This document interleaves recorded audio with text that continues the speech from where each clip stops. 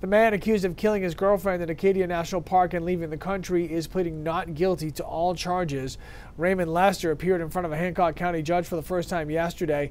Police say he hit and killed Nicole Mokeme with his car near Schoodic Education and Research Center back in June, a few hours before Mokeme was found dead. Lester was reportedly drinking vodka and driving erratically nearby. Police ruled the death a hit and run. Lester was found in Cancun, Mexico, and arrested a month later. He will now be tried for murder.